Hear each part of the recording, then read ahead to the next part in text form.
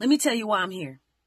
I'm here to help you know who you are first, and then to know your authority in the mighty name of Jesus in the kingdom of God. If you do not know who you are first, you cannot walk in your authority in the kingdom of God. You will not walk in your authority in the mighty name of Jesus. You do not even know the power that you have in the mighty name of Jesus if you don't know who you are. So in order for you to know who you are, you got to be in the word.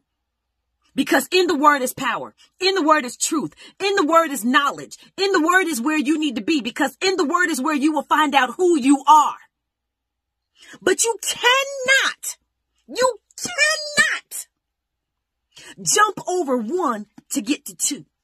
See, you got to go through one, then get to two. You have to build the foundation. The foundation is in the word. This is why I'm here.